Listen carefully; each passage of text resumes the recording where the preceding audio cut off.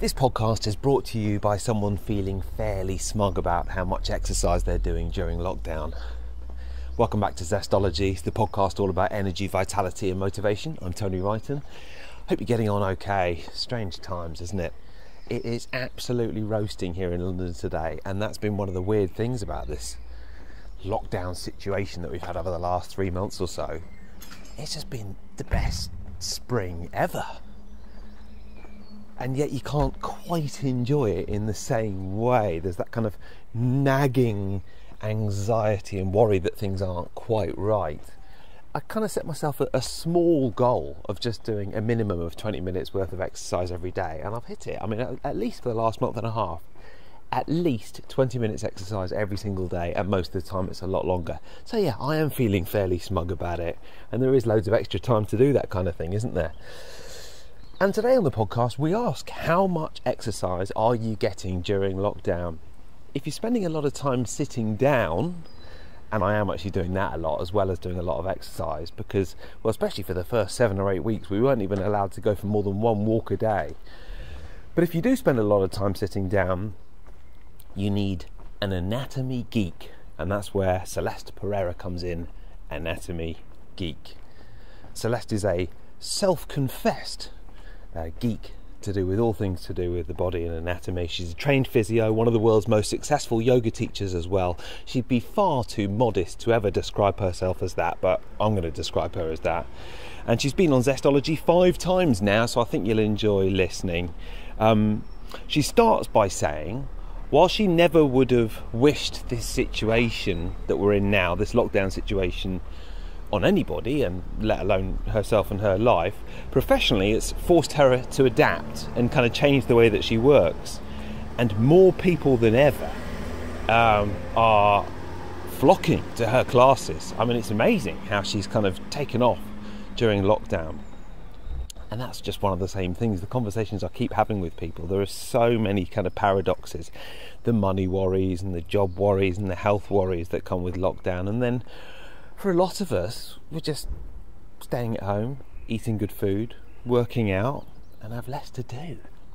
I almost feel guilty about it, really. So weird times. Here she is, Celest Pereira, anatomy geek on Zestology.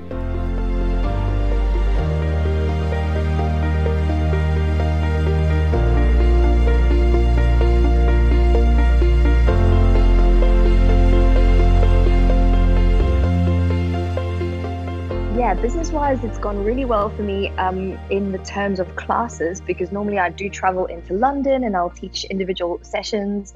But now what I'm doing is conducting the classes online, and we're doing this interview on Zoom, and that's how I do my online classes. And that has been quite amazing. I get about 100 people per class. I teach twice a week, and it's nice to actually just at least see people's faces and see their bodies moving and get to connect with them on some level. I know it's not ideal, but even just that little bit of connection, I think, does go a really, really long way. That's mad though, isn't it? Because I mean, look, none of us would have picked this situation. As much as I'm enjoying seeing you and your lovely kitchen in the background right now, we wouldn't have chosen to be in this situation. But actually, it's forced us all into a different way of working. And, you know, once you leave away that kind of gnawing anxiety about the health of ourselves and our loved ones, when it comes to work, there are opportunities that come up. And for years, yoga teachers like yourself have been, I think, kind of rather underpaid by I mean, I know you wouldn't probably say that, but you're probably much too diplomatic. But a lot of these studios, you know, I mean, they have to make money themselves, but it's not like you get paid. And all of a sudden you're in control. You get 100 people turning up at once. That's amazing. And you probably wouldn't have moved to an online setup if it wasn't for the fact that you were forced to. Well, do you know what? I actually had the plan before coronavirus to do this, and I already had all the piggies in a row. I was ready to launch online, and it was literally the week that I was launching online that coronavirus outbreak happened, and everybody went online. But you know what? I'm happy for people, because the little teachers that are maybe getting 9 or 10 people in their class, if they're charging £10 a class, they're making £90. Yeah. And honestly, that is So, so good because A, they're not having to travel in and teach the class and have the interaction with the students, which can take a long time after practice if they're asking questions, and then travel home, which means that they're getting £30 for up to 3 hours of work, sometimes more. Now they're making £90 for 1 hour. And for me, when I hear things like that, it makes me so, so happy because I just think that it can give people a different revenue stream and it can really change people's quality of their business. Do you think when this is all over, and it seems to me that it's not just, we're not just going to click our fingers, it's going to be back to normal again, is it? It's going to take ages to get back to normal. And you look at so many industries, the airline industry, for example, you just think, how on earth are they going to go back to normal? I mean, Sky Sports, where I work, I just cannot see how we'll go back to exactly the old days in 2 or 3 weeks' time. Do you think that when we are able to go out to classes again and we are able to go in person, a lot of people would think, actually, do you know what? It's quite nice doing a class at 7 or 6 or 8 in the evening and then rolling into bed afterwards. And maybe people will just carry on doing it that way. Yeah, who knows, Tony? I think that the large proportion of our clientele will want to stay online. But I do send out surveys after all of my classes to kind of assess, how do people feel about the online classes? What are they missing about being in their studios? And a lot of people are missing the human interaction of going to their studios and seeing their teachers in person. You do get that sense from the surveys. But I also have been talking with a lot of different people and they're like, oh my goodness, I'm really just loving like doing all these different classes and not having to leave my house. So yeah, I think there's definitely going to be a bit of both. That's a great idea. So, a lot of us could learn from that. How do you send? You just send them an email saying, "Can you let me know how you found it?" Yeah, and also just kind of finding out things like what was their audio experience like, or the visual experience, the music experience, like just to kind of gain more of a holistic understanding as to each person that came. Not everyone does the survey, which is a shame. Otherwise, I would have a lot more data to look at.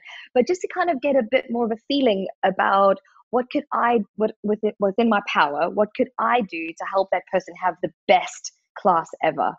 Yeah. And then I know that sometimes people don't do those surveys. So if anyone maybe tags me in a post saying they've been to my class, or if anyone I know as a friend has been, I always ask them, please send me feedback. You can't hurt my feelings. I genuinely want the class to be perfect for you.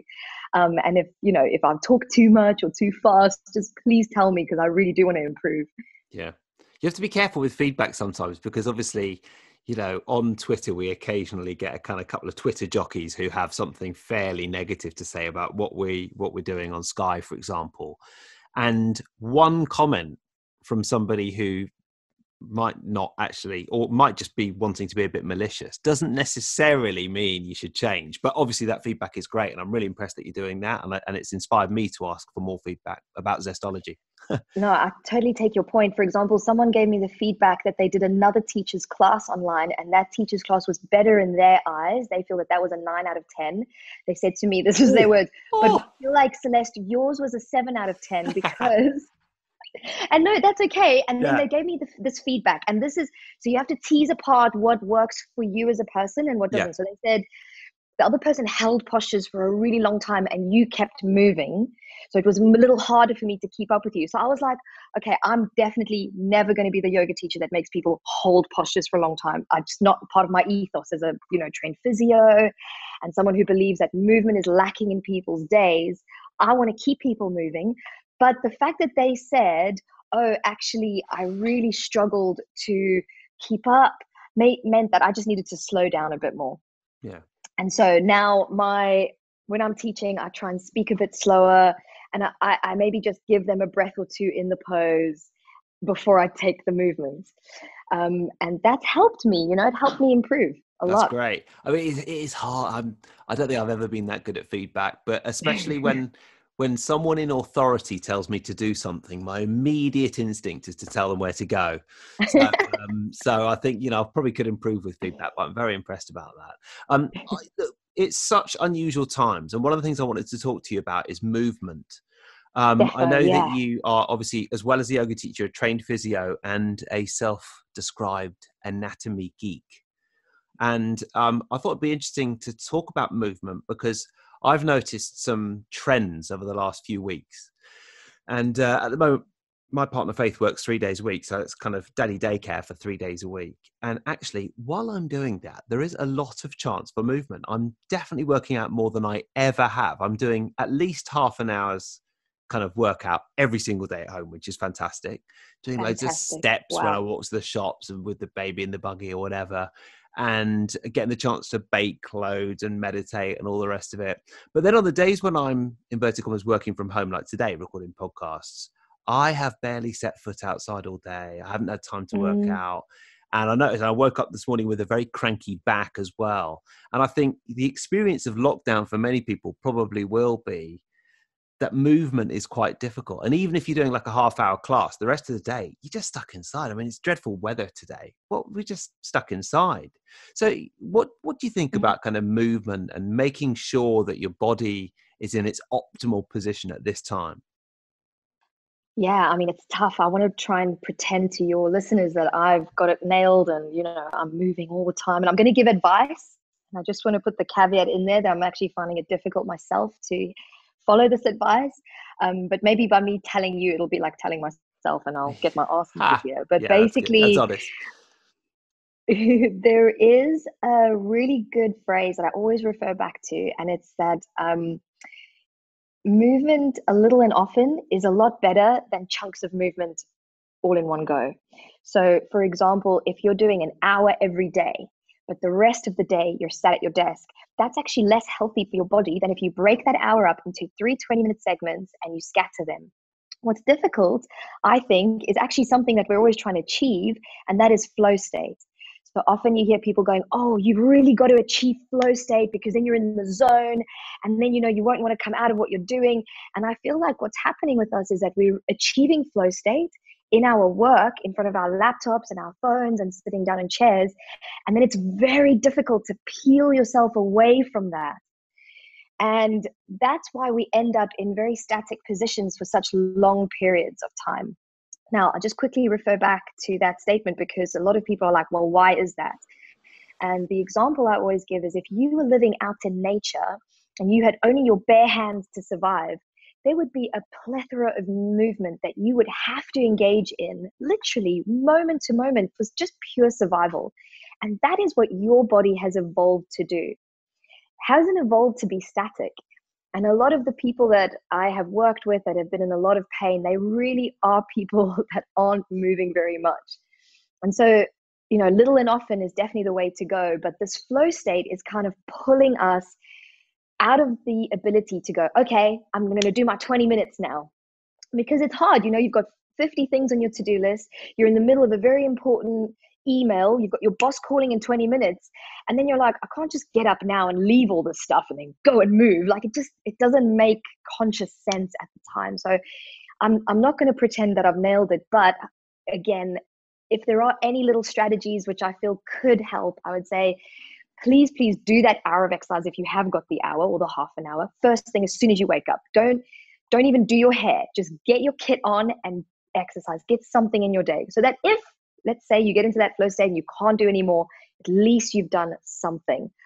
But another little tip is at least in the middle of the day, just before you eat lunch, just get on your legs and make a commitment to yourself to do just maybe one thing. If it's 50 press ups or 10 squats or a big stretch or a walk around the block, but just commit to doing that one thing. And then at the end of the day, apply the same strategy just before dinner. And fingers crossed, even if it's just a few minutes, it'll add that little bit of movement, that dynamic movement to your day. And actually that will help your brain. It'll help your brain function at a much higher level than when you actually are coming to do your work and give your best at that. Yeah, I've been using this app called Dailyo. Have you heard of it? No, what is it? I'll Well, write it down. it's spelt Daylio. You and I did a meetup years ago, which I organized, didn't we? And do you remember the presentation I did there was about tracking my energy levels? Yeah. And for years I've been using spreadsheets and trying to work out, on the days I have a certain supplement on my energy level 3% higher, Well, finally, there's an app that does it for you, and it's called Dailyo. It's very good, actually. And it tracks your mood, and then it tracks all sorts of things that you might have done during that day and sees how it would affect your mood. And surprise, surprise, when I move and when I do a certain amount of exercise per day, my mood is like 7% better or something like that. So, I mean, Wow. and I know that because I just know, one of the really nice things we've been doing every morning is going for a walk at the start of the day. Half an hour walk, that's when the exercise is, we're allowed to go out for half an hour a day, go for a nice walk. And you always feel differently when you get back into the door from when you left in the first place. Totally. But it's a nice reminder what you were saying about, 1 hour of exercise isn't as good as 3 20-minute segments to stay moving. Yeah, and you know what? It doesn't have to be a big thing. Like, let's say you're like, well, I can't do 3 20 minutes. Like, that's just not, it's not practical, Sal. It's not going to work. Then even if you just commit to doing those 10 squats at lunchtime, just before you eat, it's just that little bit of extra movement. Because I don't know if you're finding this, but because we're working at home, Yeah. there's not that opportunity to leave work, to clear your mind. Okay, I've left work now. Work is behind me. I'm now going home, which is in front of me. And it's a whole different experience. They're all intertwined. And I'm finding that for myself, it's very difficult to peel myself away from my devices and very difficult for me to go, okay, now it's time to switch off. I have to be honest, I am finding it difficult, and I'm sure many of your listeners are as well. Yeah. You are now what is known as a laptop jockey. Yes.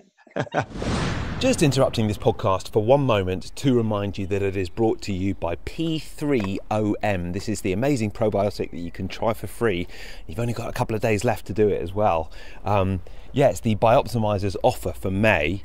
And they said that for May, they would give Zestology listeners a free bottle of P3OM. It's worth about $50. So it's definitely worth claiming. I think you have to pay shipping, which is a couple of quid or a couple of bucks or whatever you want to, however you want to say it. So shipping only, and you get your free bottle of P3OM. And if the stress and the financials and the sickness and the quarantine worries of lockdown are weighing heavily, one of the ways that you can start to boost your immune system is in the gut. And that's where the Navy SEAL of probiotics comes in, P3OM. So if you want to go to p3om.com/Zestology free, you can claim your free probiotics, but be quick because this offer is not going to last very much longer. If you're in the UK, they're working on it, but you can't get your free bottle at the moment. Anywhere else you can get a free bottle of probiotics, but not in the UK at the moment. But if you're in the UK, you can go to bioptimizers.co.uk/Zestology and get 10% off. Anyone else, get your free bottle of P3OM. Back to the show. It's really hard, isn't it? I mean, we actually bought a standing desk, which is great fun because you press a little button and it goes up and down. But it's I find that I don't stand that much at it, but I tend to move up and down, which is, I suppose, quite good because at least it's a bit of movement. It's not just sitting. And I remember seeing a post of yours a while back on the neck and how when we hold our heads forward, it places such a load on the neck and therefore the back as well.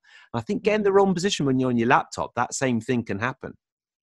Of course, your attention is outside of your body when you're working. And I feel like because we're sitting for so long, it's unnatural forces and loads that are on the body. So the head drifts forwards, and what it weakens are muscles right at the front of your cervical spine called your deep neck flexors. Now, if they get weak, the head, of course, goes into this forward position, but the muscles that then take all the strain to try and keep your head on your body and stop your head from just flopping forwards are those tight upper trapezius muscles. And I'm sure we've all had the experience after a long day at work, you kind of grab your shoulder and you massage it because it's so tight and so tender. And that muscle has to work particularly hard when your deep neck flexors are weak. And so that is why kind of training, I don't know, everyone listening now might want to try this, training to imagine that there's a wall behind your head and the back of your head is just pushing gently into the wall behind you. And you'll feel like you grow tall, a little bit taller, and maybe you get a slight double chin appearing. You don't have to go so far that that's a very unsexy double chin appears, but just go a little bit further back with the head.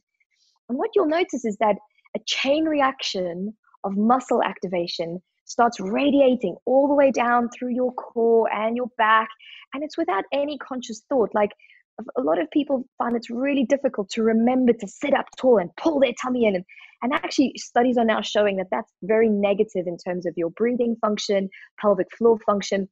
We want there to be more of a natural engagement with those muscles. And one way to achieve that is just to get your deep neck flexors a little bit more part of the party. You know, at the moment they're in Mexico, they're sipping cocktails under a sombrero somewhere. They don't even know like what's what. And if we can just get them to be present in our bodies, it really can make a difference for the rest of the body.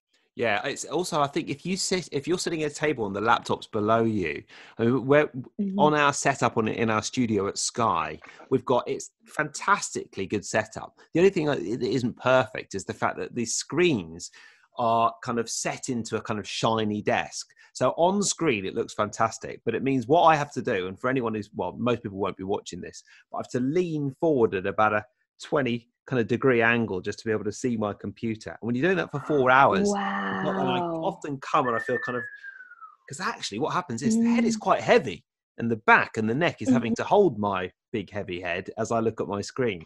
So I'm not complaining. Everything else is great at Sky, but that's certainly probably, I could probably, and there's no way of really sorting that out unless we sat at a different desk. Really? Yeah. Oh, that's such a shame because I was going to say, you know, in terms of legally, ergonomics is a huge thing. Yeah. So if there was a way to kind of modify the setup, that would be Yeah. just, you know, Well, can't they I bring mean, the screens closer to the edge of the table? I mean, Not really. the thing is, we do have iPads as well, and we've got all our script on our iPad, so that is fine. But sometimes, you know, when you're writing something, if I'm writing notes or something like that, it's easier to do it on a computer than it is on an iPad. So anyway, On it's not an too iPad bad, is but clunky.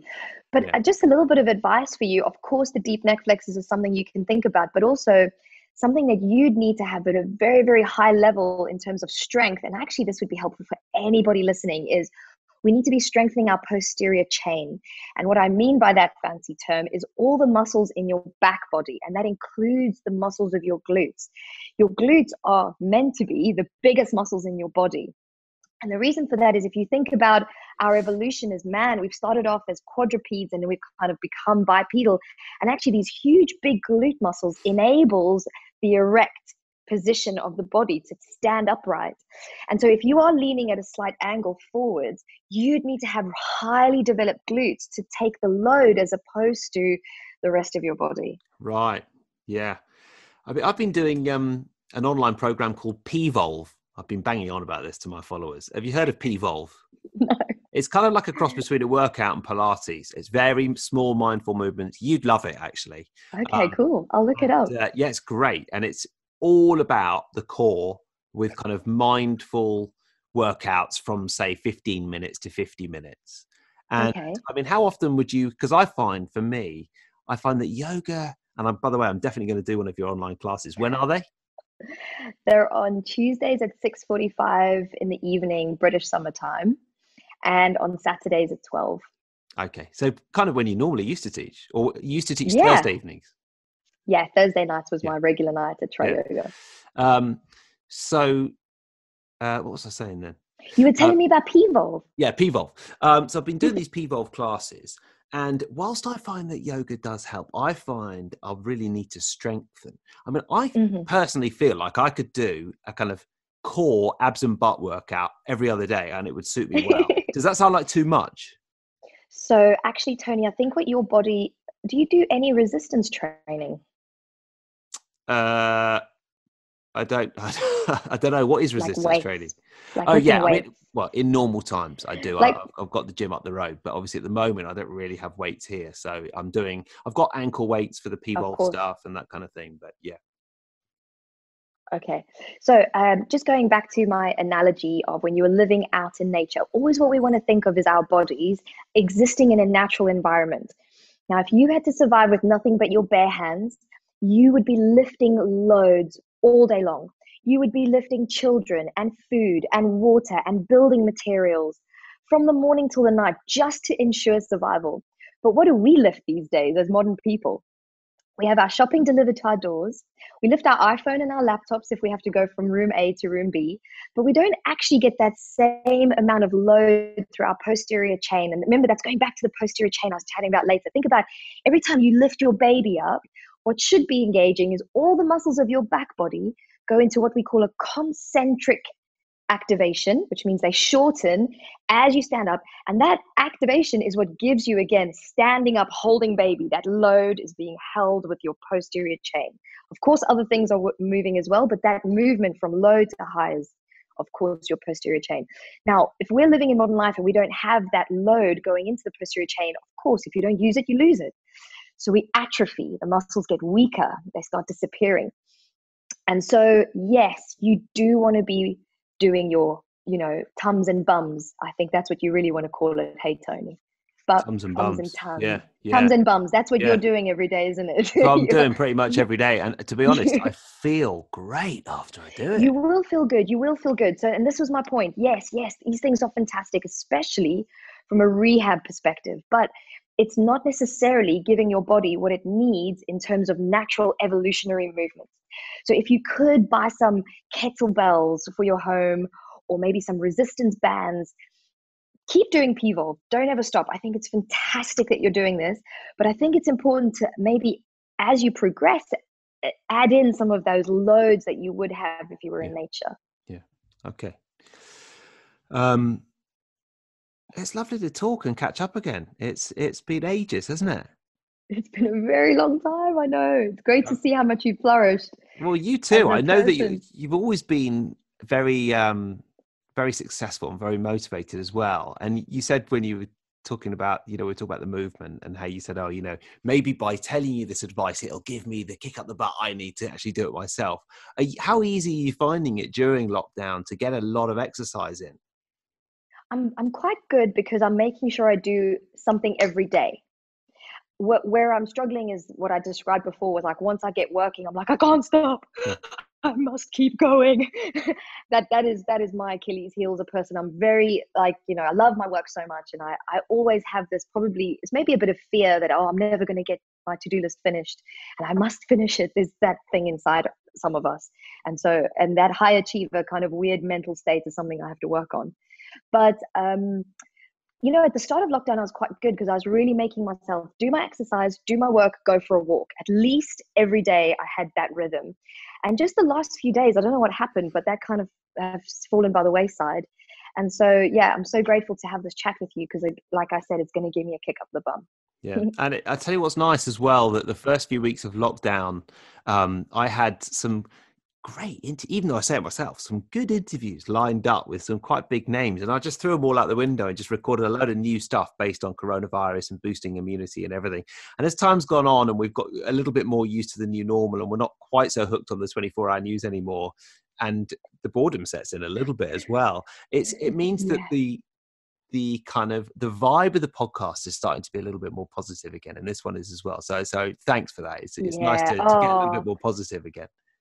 yeah, man. I tell you, I was really hooked on the news as well, like most of us in the beginning. But then I realized that actually it wasn't serving me. So I went back to my old ways and eliminated the news.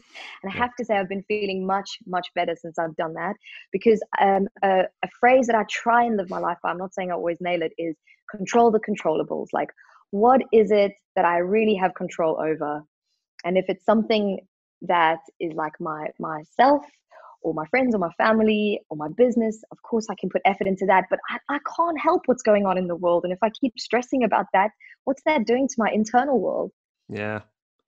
Yeah. That's something that I know is good for me to do, but it's not always very easy to do, if you know what I mean. But I think for you, maybe because your work is so heavily involved with the news, it's a slightly different mind space that you have to be in. You've got to kind of stay quite current. These podcasts mean you've got to know what's happening. And when you're interviewing in the sports world, you've got to can't come across and be like, oh, what's been going on in the world? Whereas I can be a little bit more like Dumbo, like just climbed out of my rock. And like everything is happy and fluffy in the world, when actually, and in a way that works for me because it means people coming to my classes need that dose of positivity. But I think you've got to really be rooted in what's going on, so I appreciate for you it's different. Yeah. No, I mean, you're right, but I'm good at switching off as well. Don't worry about me. Now, Celeste, I've obviously asked you this loads of times before, but it's been ages since you've been on a podcast. It's really good to see you again. Now, what is one book that you would recommend, and one tip for living with more energy and vitality. So it can be, I tell you what, we've been looking quite a bit at fiction books recently. It can be something you've read recently. It can be your favorite book of all time. What's one book you would recommend to people? I really enjoyed the audiobook. I'm going to suggest, if you folks enjoy listening to stuff, get Trevor Noah's book on audio, Born a Crime. It's so freaking funny, man. I mean, I I just think I find it difficult to sometimes laugh at all stand-up. I find stand-up can sometimes be not very clever. It's maybe a bit slapstick, and some people love that. But for me, I don't. I'm not quick enough to pick up some of the stuff. But I always laugh at Trevor Noah, and his book, although heart-wrenching at times, is hilariously funny. You learn so much about the history of apartheid. And where that actually comes from, because what we have to remember is, although South Africa was this melting pot for apartheid, it actually stemmed from Europe. And when you start looking at the laws in Europe and how that kind of infiltrated down to a country like South Africa, it is really fascinating from a historical perspective. He obviously has all this comedy. His own life story will blow your mind away. It's wow. Fascinating what has happened to him in his life. And it gives you a whole new appreciation for his rise to fame. You want it for him after you've listened to his book. And because he narrates it, it's a really immersive experience, because he's absolute genius with accents, and he speaks so many languages. And the way he then delivers the content with all these voices and all these accents is it's highly entertaining. You learn a lot and you have a good giggle. So I would say that's a good one. Born a Crime by Trevor Noah. That sounds great. And what about one tip then for living with more energy and vitality? Again, I'm not going to say I've nailed this one, and I'm definitely giving myself the advice as I speak to you and your listeners, but just take a moment at least once a day to just be in the moment. It's so easy to project, especially now. We're always like, what's going to happen, and what's going to happen for this, and what's going to happen for this business, and these people, and all these different things. And just take it one day at a time, and at least once a day, just be fully in this moment. Lovely. It's great to see you again. You too. I'm actually glad I get to see you. I know. Yeah. I mean, hopefully in person. Hopefully I'll get to see that kitchen in person at some point, Likewise. Where can people find out more about what you do, and where can I sign up for your class? So, I mean, my name has got funny spelling. I'm Celeste, but I have no E on the end. And if you just Google Celeste with no E on the end and yoga, hopefully I'll come up. Hopefully I'll come up. But my full name is Celest Pereira. And if you type in Celest Pereira, I will also come up. And obviously, as soon as you come onto my website, you'll be able to find my classes, or on my Instagram, pretty easy. And so, it would be so amazing to see some of you guys there. I can't wait. I can't wait to do it. I definitely will. Well, listen, I was just going to say before we log off, and it just goes back to something you said before. You said with yoga, some of the movements are quite big, right? So you don't always know if you're doing things right. I think that is a legitimate concern in the yoga practice. Do you find you get any pain after the practice? Yeah, sometimes. I mean, I've not always found yoga to be that straightforward with kind of aches and pains in the same way that a workout. I'll nearly always feel better afterwards. Yeah. Yeah, and I think that I totally know where you're coming from. And it's one of the things that I've really had to adapt as a teacher for myself, and really figure out what is it that people really need versus what has yoga traditionally always looked like. And so, I have modified my practice a lot to kind of get that feel-good feeling afterwards. And there is a lot of focus on the booty, getting that booty stronger. Maybe a bit like your P-Volve stuff. Oh, great. Okay, well, see you for some booty-focused yoga very soon. It's lovely to talk to you again. Stay safe and well, and we'll speak again soon, okay? Oh, to you too. Thank you so much for this. I appreciate you and all the people listening. Oh, thanks, Celeste.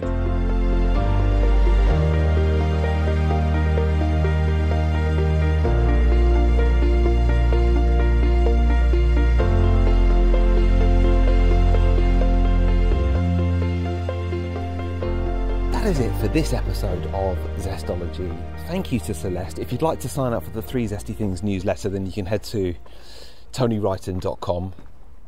I've been talking about some of the workouts that I've been doing on there. I know I spoke about it a little bit with Celeste, but P-Volve is excellent. The class is completely wacky. I've only done that once or twice, but my partner Faith, she loves that. Loving the Carol AI exercise bike as well. I've been doing that almost every day. I've been doing a lot of stretching and meditating, and I've got very into the Qigong now as well. In fact, next week, I have to talk about this on the podcast at some point. I think I'm doing a 12 Rivers introductory Qigong course. I have no idea what that involves, but I know it involves doing Qigong twice a day for a week at 11 and 5:30. So that's quite exciting, isn't it? It'll be interesting to see how it works around childcare. I might have my son kind of crawling at my feet while I'm doing a little bit of Qigong, but we'll see how it goes. So yeah, I'll talk about that definitely in the newsletter, which is TonyWrighton.com if you want to sign up for that. Listen, thank you so much for downloading Zestology, supporting the podcast as you always do. Please do remember to claim your free bottle of P3OM probiotics. Delighted to have partnered with them, and a cool little offer that they've done for May, and it only lasts until the end of May, I think, so probably want to get done sooner rather than later. In June on this podcast, so starting next week, we're going to have a little magnesium challenge. I'm going to do it as well, so I'm looking forward to that. In the meantime, thanks for listening. It is a gorgeous day here, so I'm going to carry on doing my allotted daily exercise. We're actually allowed unlimited exercise now here in London, so I've been taking advantage of that to do lots of strolling. It's quite hard to socially distance. I found joggers especially don't seem to respect the 2 metre social distancing rule, but they're probably knackered from all the jogging. I find myself muttering under my breath, "Get away from me," when they jog past too close. But little insight into the inner workings of my brain there. Okay, that's it for Zestology. Time to wrap it up. See you next week.